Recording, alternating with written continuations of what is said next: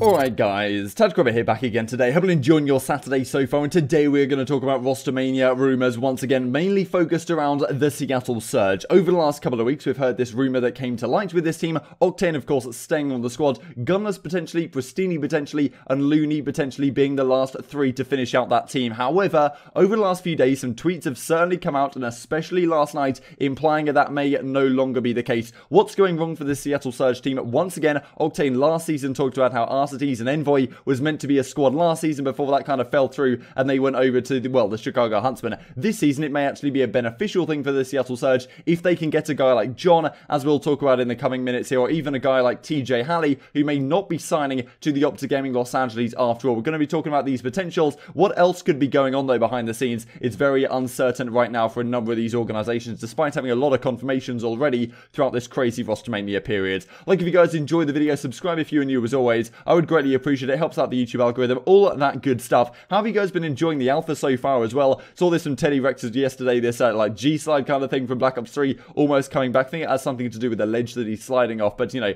things like this I think will be fixed by the time the beta comes out. The slide mechanic, I believe, is going to be changing to some significant degree. I honestly had a lot of fun playing it last night, but yes, when skill-based matchmaking kicked in, wasn't quite as enjoyable, that must be said. And well, as you can see, it's trending actually here on the bottom right-hand corner of the screen. Let's get into things then. So a few days ago, we talked about Gunners, like did he sketch on Seattle? What exactly is going on? As Credit CDL Intel points out here, Octane tweeted out, well, it happened again, sad face, on the 12th of September. Something potentially going on behind the scenes. We talked at the time, like, okay, it's Gunners, like did he decide to leave this team going on to OpTic Gaming Los Angeles, given that at that time, the rumor was coming out that Priester was no longer on OGLA, and he was potentially going to the Minnesota Rocket as it turned out. And maybe, well, maybe Gunners was an option to fill that kind of flex role on that team with TJ and Kenny on the SMGs, Slasher, of course, as the main AR. Got a similar tweet as well from Prestinni at the time, like all these sides that, well, indicated that something was going on with the Seattle Surge rumored lineup that we will look at right here. So this is the rumor, at least as the current time, and has been really for a couple of weeks now.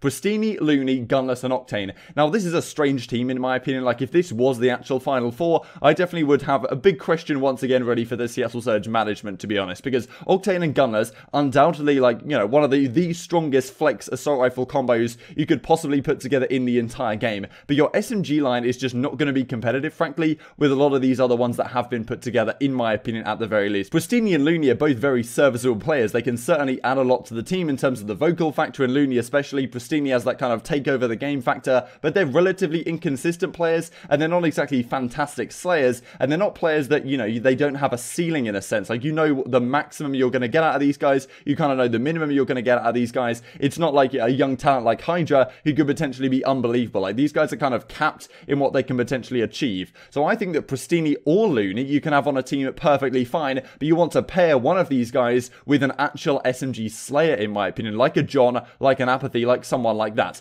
Apathy, it looks like, as you can see here, is going to the Los Angeles Guerrillas alongside Silly Assault and Vivid, reuniting 3/4 of the World Championship winning team from the 2018 season on Evil Geniuses, where they had Aches instead of Vivid on this like core 3 of the squad. So that leaves the question, is another SMG coming into the Surge a more considerable option, right? Like, are Gunless and Octane looking at this SMG duo, looking at some of the other SMG duos that are being formed right now and thinking, you know, maybe we need to upgrade one of these players, if not both of these players. Who knows what's going on, but it seems like Gunless may be staying on the Surge for now. These are some of the things that have happened over the last few days. So OpTic Gaming confirmed, more coming soon with the ice emoji. This definitely referred to TJ Halley, considered the Iceman, coming back onto this team, in addition to Slasher, Kenny, and Drazak. Probably going to be a substitute for this squad as it stands right now, but they definitely hinted at TJ coming back at some point, but it seems like they let him go with the intention of signing him back through free agency, I suppose, with a, you know, with a lesser contract or with less money on the table. However, that does give the opportunity for him to potentially go elsewhere, but yeah, it's definitely been talked about that TJ should be staying on this team, but a couple of people have been saying over the last few days that, well, Slasher hasn't been too happy on stream. Maybe that's because TJ is going elsewhere. These are some of the tweets then we saw last night from the Seattle guys. Prestinni tweets this out, I'm done, it piles on, free agent for next year, man, someone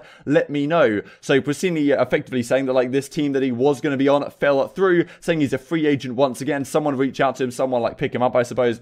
Thanks to Blind Events for pointing this out to me, because Abizi replies with, can't believe this is happening, and actually blows my mind. So definitely saying that Abizi, either he's just taking this tweet at face value, or he also knows behind the scenes that it's fallen through for Prestinni, and this squad is definitely not going to be the case for next season. So where does Prestinni go if he isn't on this squad? And who else isn't potentially on this squad either? Because Looney then says, pissed off is an understatement. Kind of, I'm not sure exactly what this could mean. Could this mean that Looney has also been released from the team? Or could this mean that, you know, he maybe wanted to play with Prestinni and Octane and Gunners or whatever, have decided they don't want to move forward with that option, and now, you know, Looney's kind of annoyed at how the situation's gone down. Maybe also Looney's gone from the team, who knows? Definitely looks like Prestinni will no longer be on that team, though, based on this tweet we just looked at. Seems pretty straightforward to me in terms of reading into this one. He also tweeted this out, man, I'm sick of hiding feelings to look professional for everyone seeing my tweets. I've cried so many times this year, and it seems to only ever get worse. I'm sick to my stomach from this entire year. Thanks to the CoD father for pointing this out in my Discord. And yes, this, well, since got deleted, as really is the custom with professional Call of Duty players. This came out as well. Interesting timing here from Surge Bob. Rostermania got me in a mood, saying that, well, he's pretty happy with how this team is working out. So maybe they've secured a deal which upgrades their SMG duo. Which, if I had to guess what's going on right now, that is the most likely outcome. Maybe upgrading one or both of Looney or Prestinni. And we'll look at some of the options here in just a second. Joey said a similar thing then. Joey Nubsy, the coach at the Seattle Surge. A roller coaster of a day, but things always work out and get better. I hope everyone has a great night. So yeah, definitely implying that something's gone on with this squad, something's gone wrong with this team, you know, one way or another, and maybe once the off-season is over, we can start to hear about exactly how all these things did go down behind the scenes. This was some of the discussion as well over at the Reddit. Slash has been really annoyed on his stream. I can't say I've been watching too much on his stream, but if you guys have been watching, maybe you can, you know, I suppose verify this in the comment section below. But that may be because TJ hasn't re-signed yet. TJ may be considering other options, because let's just consider the fact that on Seattle, you've got Looney as it is rumored right now, even though we did look at that tweet, but it's unclear exactly what that means. Gunner's still rumored to be on that team. TJ as well, of course, potentially could go onto that squad as a team of three that have played with each other in the past. Then again, it also could have played with, you know, Gunners over at OGLA if that rumor comes true, but I definitely think some of these players will end up between these teams to some year or to some degree. This then is TJ Halley's career, just to look through in reference to some of these squads. Kind of an interesting point, I thought, was that Classic and Slacked obviously have played with TJ back in the day in late Advanced Warfare, and Classic and Slacked are guys that have had good success with Octane in the past, so it's not out of the question that Prestinni and Looney are both gone, and well, they're considering options like Classic, Slacked, and, you know, TJ to come into the team if he hasn't signed with the OpTic Gaming Los Angeles, as it looked like he hasn't right now. And just to clear up as well, the Rise Nation squad that had so much success in the latter half of the World War II season was Looney, TJ, Gunless, and Slasher. So, well, a lot of combinations and a lot of history between these guys, between the OpTic Gaming Los Angeles and potentially the Seattle Surge lineup. Who is going to go there? It is, of course, very uncertain right now. So this is the image that I kind of added something to.